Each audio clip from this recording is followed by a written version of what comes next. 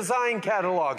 He's announcing a catalog, everybody. Hey, right on. Give him a round of applause. Come on, give him a round of applause. You can't afford a home.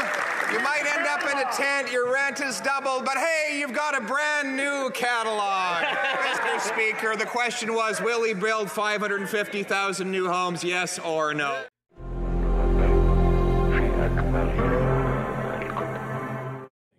Our government has been working to set up agreements with municipalities that will result in a projected 750,000 new homes over the next decade across Canada. Do you think Canadians will seriously forget about the most ambitious housing plan in the history of Canada and now just be like, oh, we said we were going to build 750,000 homes over the next decade? Bill Blair, at a news conference this week, where he announced that the government made agreements with municipalities that will result in a projected 750,000 homes being built in the next decade.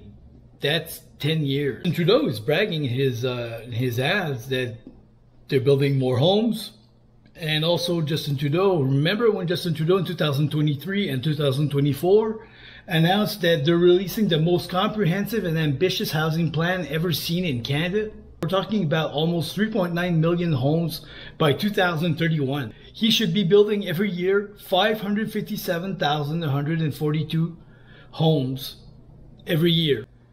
Now, Pierre Poilievre, he called him out when he announced his housing catalog, and he memed him, and he asked him this question right here at the end of this video. A tent, your rent is doubled, but hey, you've got a brand new catalog. Mr. Speaker, the question was, will he build 550,000 new homes, yes or no? 550,000 homes a year. That's impossible, man. In 2023, they started 2,040 homes, building them. It doesn't mean they'll be completed by the end of the year. They started building them. Anyways, I'm going to leave it at that. Subscribe to the channel if you're new here, and thanks for watching.